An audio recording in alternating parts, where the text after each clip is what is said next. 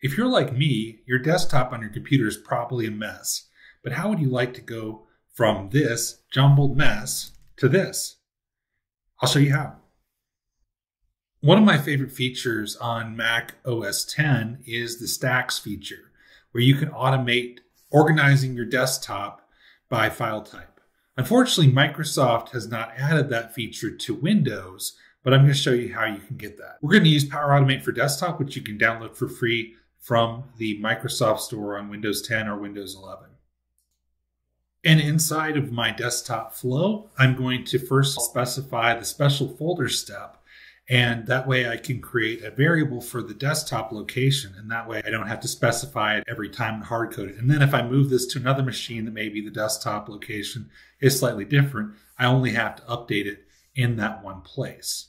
So we're going to say if a folder exists, and we're going to do this for each of the types of files I want to do. I wanted shortcuts, I wanted documents, and I wanted images. And this is what I really like about this approach is you can customize it a lot more than the Stacks feature. The Stacks feature is great, but if you want to go outside of the box and have it put the files in some other folder or some other location, you really can't do that.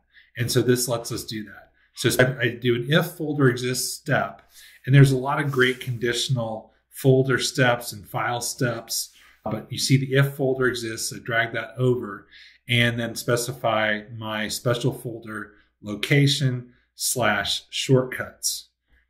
And what I want to do is I want to have it create that folder if that folder doesn't exist. This creates a group of steps ending with an end step. And anything you put in the inside of there will happen if that exists. If you want something to happen if that doesn't exist, then you would drag an else step and put what you want to have, in this case, create folder, and create a shortcut folder. Then I'm going to get files in folder, specifically in the desktop. Again, I have my special location of desktop. And then you will specify the file filter you want to use, because there might be different types of files and I want to organize them based on file type. So in this case, I wanted the desktop shortcuts. So I do *.lnk, which is what your desktop shortcuts use inside of Windows. And then I'm going to have a move file step and move the files to a special folder path / shortcuts. Then continue the same process for the other types, for images and then for documents.